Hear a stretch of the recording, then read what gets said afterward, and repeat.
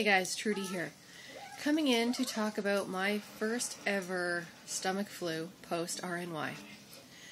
I look like hell. The stomach flu has gone through our house. It started with my youngest son in the middle of the night on Saturday night, Sunday morning. Violent vomiting for about 12 hours. And then just not feeling well, fever, that kind of stuff.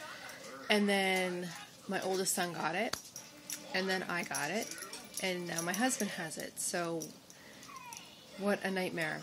And I wasn't sure what to expect. You know, I always wondered post RNY what happens when you get a stomach flu, because these guys are throwing up and it's all bile and, you know, yuckies. And after RNY, your pouch doesn't have that anymore. That's all in your blind stomach now, so there's nothing there to throw up.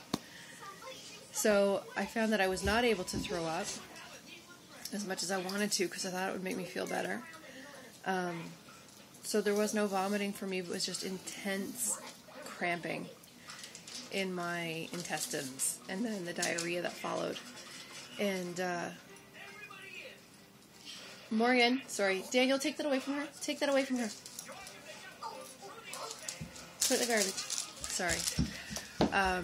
I still had the fever and the shakes and the chills and the weakness and all that kind of stuff that goes with the stomach flu, just no vomiting.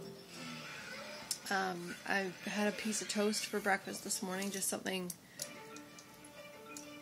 bland and light. I didn't know what to do, so I just had a piece of toast, and now I'm having a cup of tea, so we'll see how the day goes. But stomach flu post RNY is definitely different than we're used to.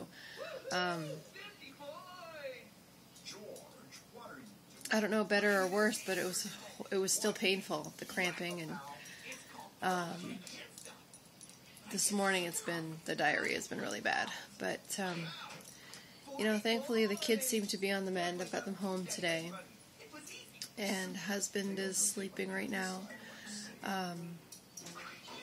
It was just a terrible night with 3 of us needing one bathroom all night. So, yeah, loads of fun. So that's the stomach flu post RNY. On the bright side, I'm down to 189. So I've lost, 2 pounds in a day. So I'll take it. Let's see if I can keep that 2 pounds off. It'll come back, no doubt. Anyway, so that's me, guys. Just wanted to fill you in, because I know that we always sort of wonder what happens with that post RNY, and that was my experience. So I'll talk to you soon. Bye, guys.